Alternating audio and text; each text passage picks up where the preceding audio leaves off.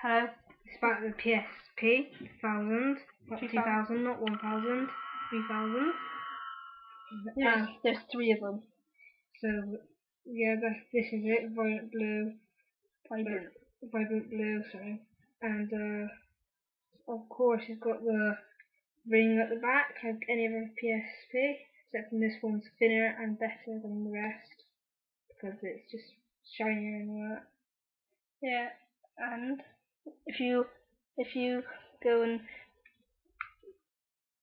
see there's a few slots where you can insert a USB cable so you can put videos onto it. There's loads of different sorts. Right. This is how you open it. You put your finger in that little gap, right?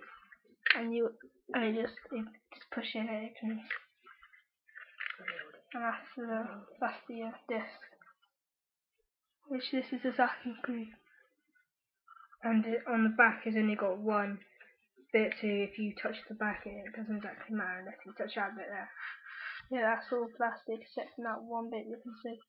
Like that. So put it back in.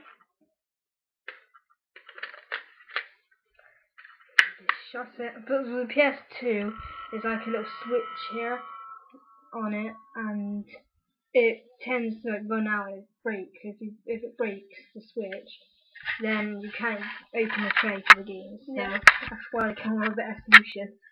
This is where you put the memory card. Open that up. Right. There's a little thing, you place it in there, and obviously you close it. Yeah.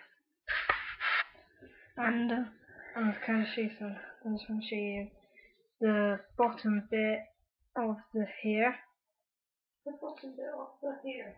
The bottom bit of the PSP.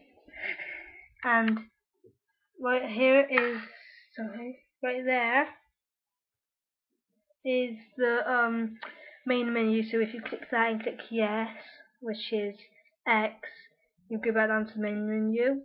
This one's the volume, up and down, up, down, PSP zone at the bottom, brightness, bright, up, down, pause and select, which is select is a bit like pause except from it's just a bit teeny bit different. So have a look at those.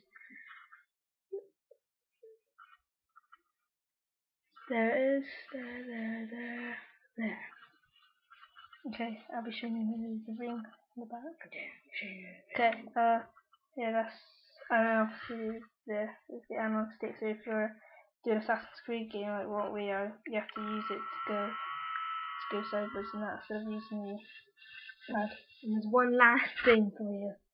This analog stick here, yeah, it's very small and short, so if you just twist it down that way, it will just like turn really fast and stuff. So that's a bit annoying.